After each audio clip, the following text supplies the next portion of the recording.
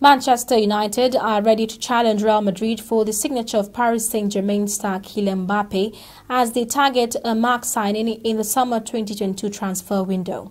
The Red Devils have already made moves in the current market, re-signing Edinson Cavani to a one-year deal, landing long-term target Jadon Sancho and securing the services of Real defender Rafael Varane. But Ole Gunnar Solskjaer is already planning a move, and the club have shortlisted PSG forward Mbappe as a target for next summer, according to ESPN.